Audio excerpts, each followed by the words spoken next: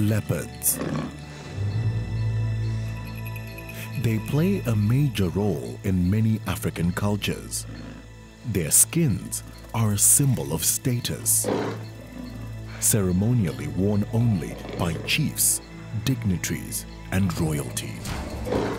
In the growing Shembe church, however, all men and boys wear leopard skins. Leopards are fast becoming an endangered species.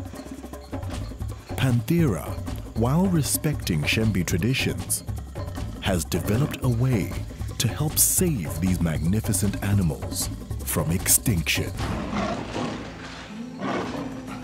Initially, when we first started trying to manufacture these fake skins, we wanted to do everything locally, proudly South African. But unfortunately, the technology, just to print this type of, this PAL fabric, you see, which really sticks up. So each one of these is being printed, each hair within this, to make it look so authentic.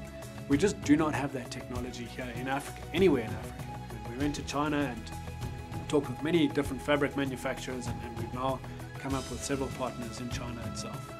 Producing the PAL fabric, and this is hundreds of meters of it, is one thing. Trying to get it back to South Africa is another thing altogether. The partnership with DHL has been fantastic in that we're able to move very large amounts of fabric very quickly, and DHL very kindly are covering all of the costs of that, which makes us, or enables us, to produce that much more skins to meet this really high demand among the Shembe at the moment. DHL have really embraced the fact that we can respect and maintain cultural traditions amongst the Shembe people, and at the same time really safeguard leopards.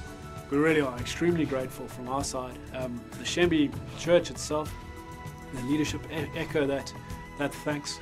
Our gratitude to DHL and being able to really enable what I think is a very important conservation project for leopards here in South Africa and far more wide. Just call my name, I'll be there.